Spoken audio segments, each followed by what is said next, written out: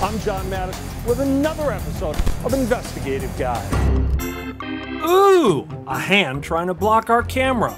Well, that's just what happens when you bust a rental car company over their hidden fees. But we'll get back to the guy trying to block our camera. Here's where it all began. In the last few months, we've been getting reports that Dollar Rent-A-Car has been taking customers for a ride. Consumers say Dollar's found a new way to make a buck by charging customers a fee when they return the car without a receipt for the gas, even if the tank's totally full. Consumers say the fee's hidden and is never fully explained at the time of rental.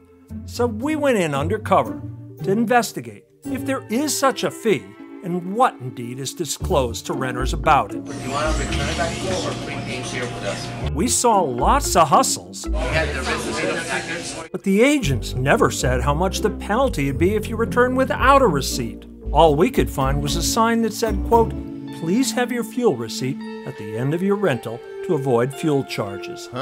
Whatever that's supposed to mean. Okay, thank you. Well, we got our car and drove around. Then we went and got gas, right across the street from Dollar. There, we filled it. And I mean, really filled it. Yes, so full it splashed all over. And just to be doubly sure we filled it, we carried more in a gas can. So I'm on the road tonight, baby, I'm high. Which we poured in 50 yards down the road from the Dollar entrance. Splashing all over me. Then we returned the car.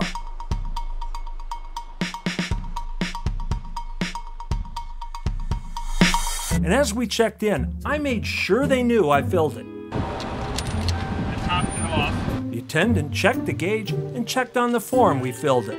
But then the question. And do you have a gas receipt? So despite the tank being totally filled, I just bought it right over there. Just filled it up 2 minutes ago. which he had already checked off, bingo!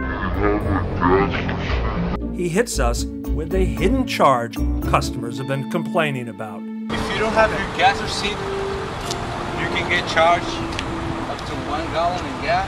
1 gallon of gas you can charge me? Basically.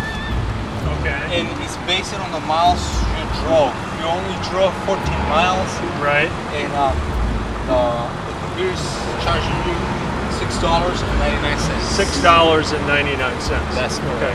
Let's hear that again so you don't miss it. If you don't have your gas receipt, you can get charged, and it's based on the miles you drove.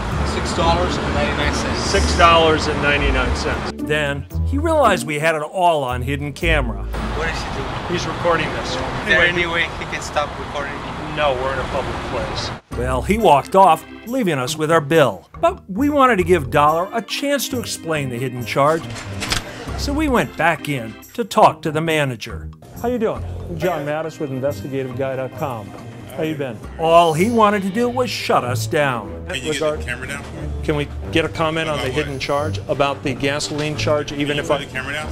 well, can we? No, I'd there's like no it on the comment, sir. record. Ooh, he then threw us out. Can you please exit the property, sir? And no comment. So you have no comment on no the comment at hidden all. gas charge, no comment. even though the gas tank's full. I have no comment, sir. So people are Sir. getting these hidden charges no Sir, I matter have what. No comment. Can you exit the property? So people are just going to get stiff. So all these consumers in there, you're not going to tell them. Have a nice day. John Mattis, InvestigativeGuy.com.